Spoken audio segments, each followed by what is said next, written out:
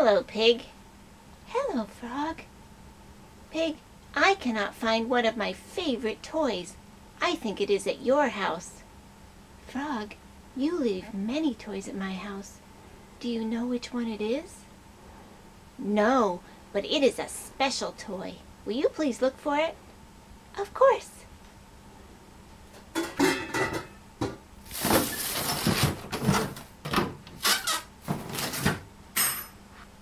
Is this it? No, that's not it. Can you try again? Of course.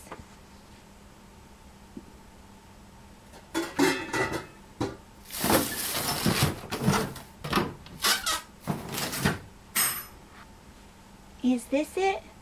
No, that is not it either. Okay, I will look again.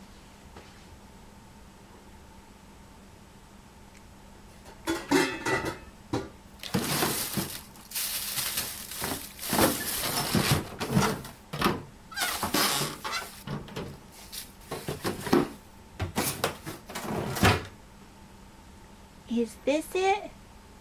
No, that is not it either. Okay, I will look again. Wait, Pig. Guess what? I am not really looking for one of my toys. I just played a joke on you. Do you like my joke, Pig?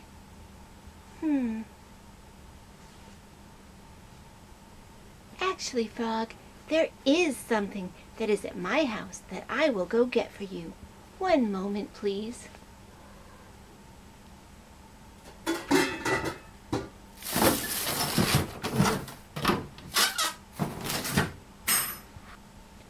Ah!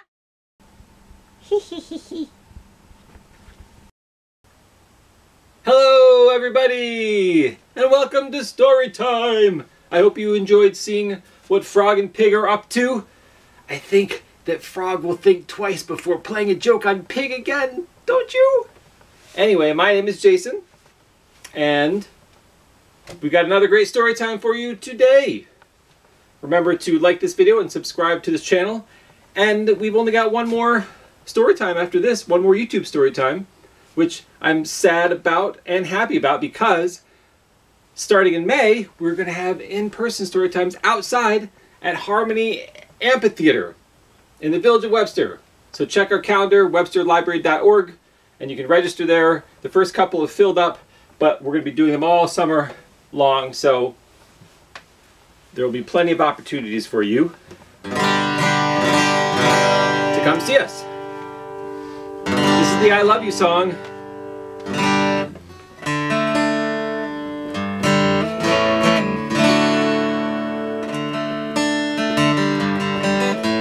There it is.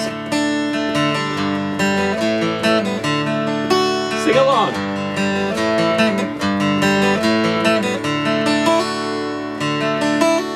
I love you, I love you, I love you every day. I love you, I love you in every single way. I love you in the morning and in the afternoon. When you're feeling sad, I am too. I love you, as long as the sun shines. I love you all the time. I love you when you're near me and when you're far away. If anybody asks me, I'll say I love you, and everything you do. I love you, I love that you are you. There is nothing you can say to make me change my mind. I love you and I'm glad that you are mine.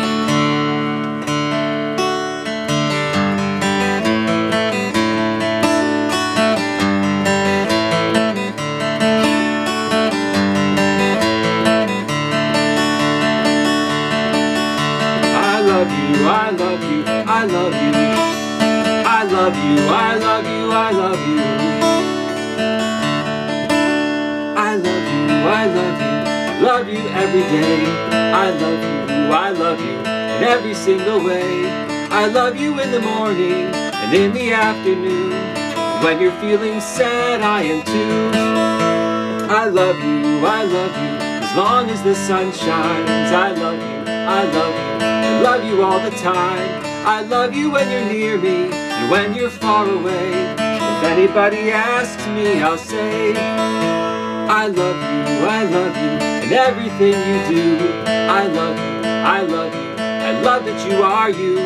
There is nothing you can say to make me change my mind. I love you and I'm glad that you are mine.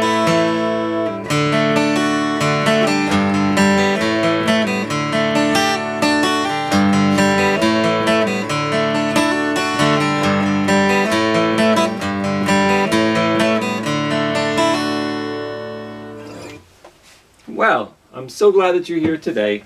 We've got a great story time for you. Next up, I almost forgot to do our stretches. So let's do that now. Here we go. Ready? Reach up to the sky. High. Oh boy, reach out in front of you. Yeah. Reach out behind you like that. Oh boy, oh boy, oh boy. Ah, to the side like that. Ooh, don't knock anything over, Jason. Over this way. Beep. And over this way. Beep. And over this way. Beep. This basement's not big enough for the two of us. Beep. Wait, who's the two of us? Beep. Beep. The basement and me, I guess, are the two of us. Beep. Beep. Does that mean the basement's not big enough for itself and me? Beep. Beep. Beep. That's so strange. Shake him out. Shake him high. Shake him low. Shake him high. Ow. Shake him low. Shake him high. Shake him low. Shake him high. Shake him low. Pat your belly. Pat your head. Pat your head and your belly. Pat your belly and your head. Pat your other head. Pat your other belly. Sing every time.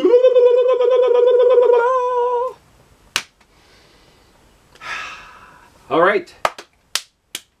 Next up, we have a story by Shana and a story by Sarah and me. Take it away, guys. Goldilocks and the Three Dinosaurs, as retold by Willems. Once upon a time, there were 3 dinosaurs: Papa Dinosaur, Mama Dinosaur, and some other dinosaur who happened to be visiting from Norway. One day, for no particular reason, the 3 dinosaurs made up their beds, positioned their chairs just so, and cooked 3 bowls of delicious chocolate pudding at varying temperatures. "Oh boy," said Papa Dinosaur in his loud, booming voice. "It is finally time to leave and go to the, someplace else." "Yes," continued Mama Dinosaur. "I sure hope no innocent little succulent child happens by our unlocked home while we are, someplace else." Then the other dinosaur made a loud noise that sounded like a big evil laugh, but was probably just a polite Norwegian expression. The 3 dinosaurs went someplace else and were definitely not hiding in the woods waiting for an unsuspecting kid to come by. Sure enough, 5 minutes later, a poorly supervised little girl named Goldilocks came traipsing along. Just then the forest boomed with what could have been a dinosaur yelling, "Gotcha!" But I'm pretty sure it was just the wind. The loud noise was immediately followed by another loud noise that sounded kind of like, "Be patient, Papa Dinosaur, the trap has not yet sprung." But that could have been a rock falling, or maybe a squirrel. Either way, Goldilocks was not the type of little girl who listened to anyone or anything.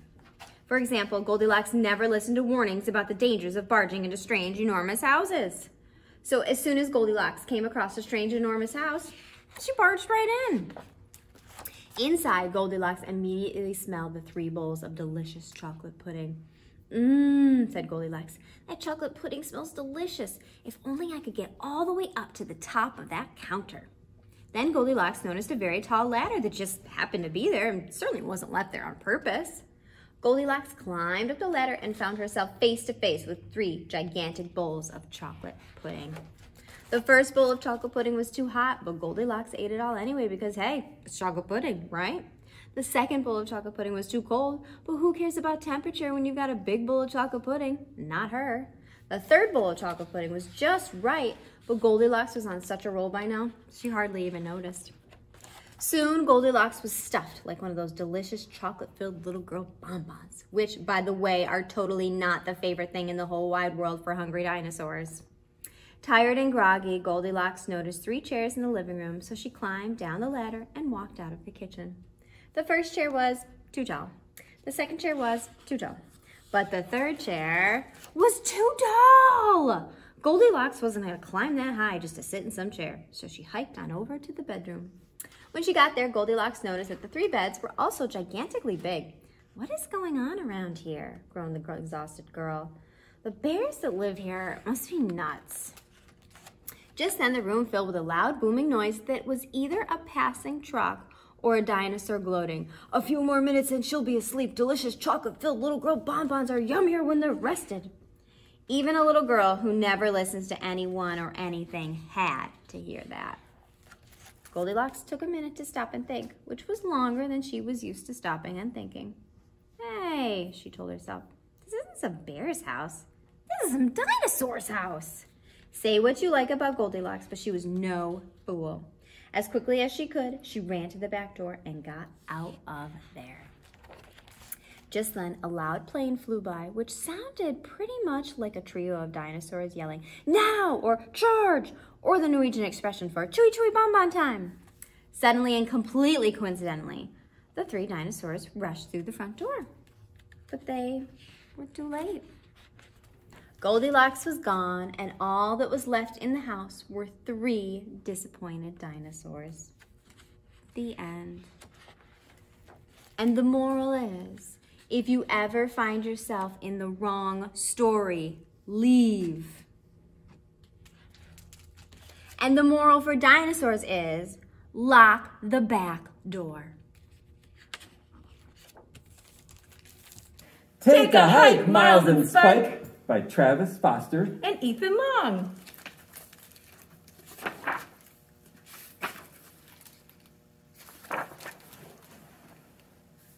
Take care, Grizzly Bear.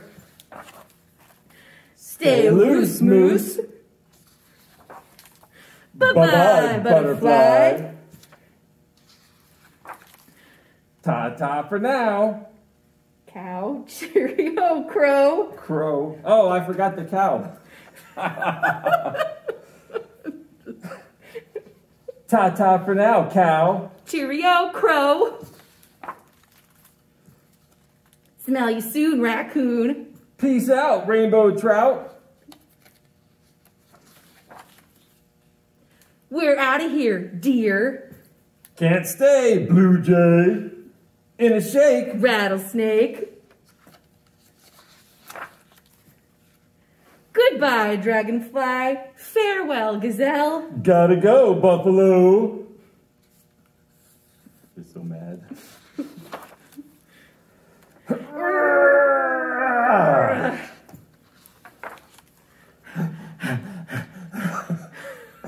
Really panting and unison. Clear the water, Otter! Take a hike, Miles and Spike!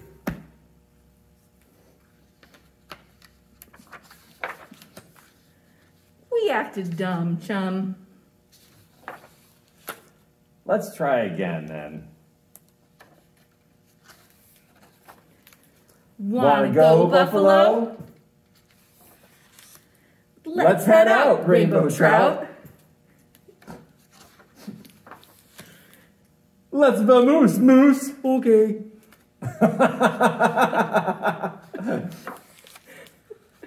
Join the fun, everyone. Over there, yep, marmoset. What's a marmoset? The end. Ugh, I think I'm lost. The end. Again. I hope you enjoyed those stories. Very talented storytellers we have here at the Webster Public Library. Let us sing a song, shall we? Shall we, shall we?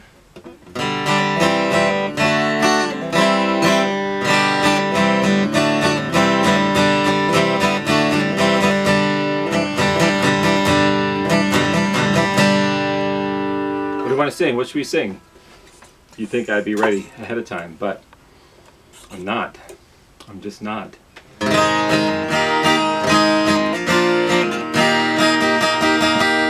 a loud tune. Anybody got any requests? I should probably edit this out, but I won't.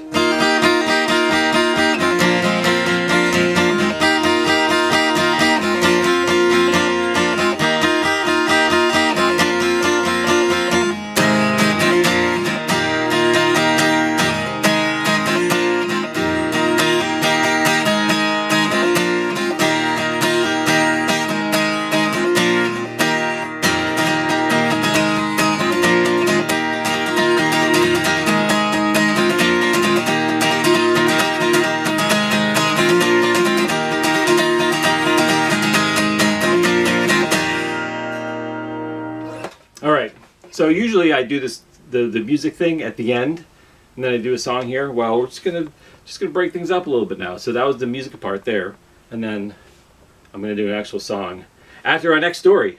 So we're gonna have another story, and this is another story by Sarah and me are gonna read it for you. So I hope that you enjoy it, and I will see you on the flip side.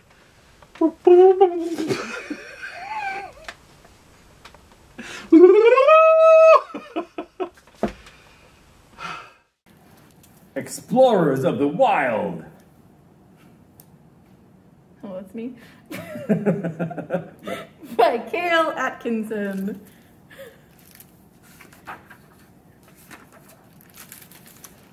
I love to explore. It's my favorite thing to do.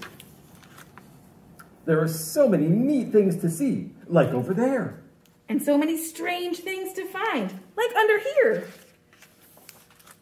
My parents tell me to be careful. They say you never know what you'll run into in the wild. I say I'm an explorer. And explorers are prepared for anything. So I climb over trees. I roll down hills. I run and I run. Until one day I ran right into...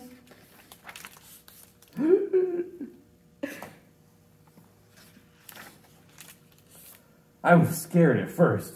I mean, I was really scared, but then I saw we were both explorers! Together we found things to touch, things to see, things to hear, and even things to taste. Well, kind of. No discovery was too small to share. And no mountain was too big to conquer. This was our day. This was our adventure. We were kings of the wild. I didn't want it to end. But I had to go home. So I took a picture to always remember. The greatest explorer I ever met.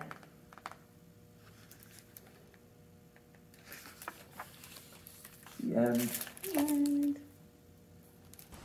Welcome back! I hope you enjoyed the story. And we've got one more song for you. And then we've got one more week of YouTube story times. Remember, you can go back and always watch the old ones. If you haven't seen them all, I'm this weird on all of them. So, anyway.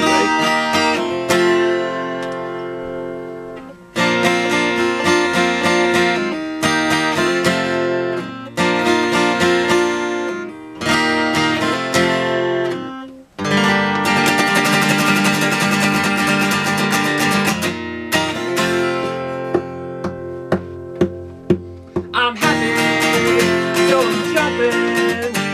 I'm jumping because I'm happy. I'm laughing and I'm singing.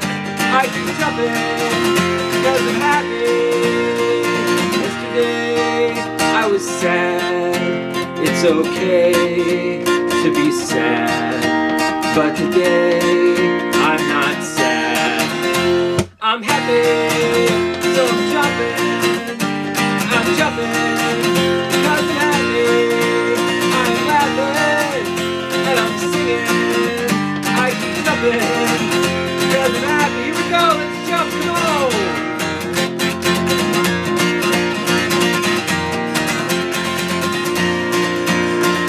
Yesterday, I was mad. It's okay to be mad. But today, I'm not mad. I'm happy. So I'm jumping. I'm jumping because I'm happy. I'm laughing and I'm singing. I keep jumping because I'm happy. Here we go. Let's jump. Come on.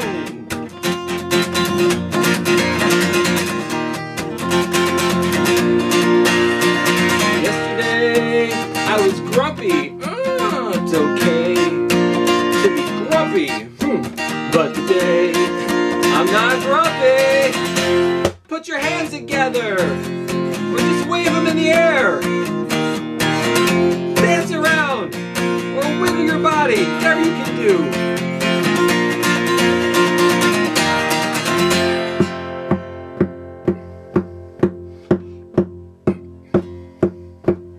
I'm happy, so I'm jumping. I'm jumping because I'm happy. I'm laughing and I'm singing. I keep jumping because I'm happy. I'm happy. I'm happy. I'm happy.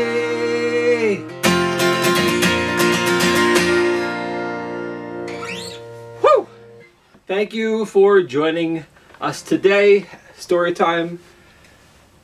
Remember to be kind to yourself and to be kind to each other. And we will see you next week for our last YouTube Storytime until who knows when. So, like this video, subscribe to our channel, and watch all the old ones. See you next time.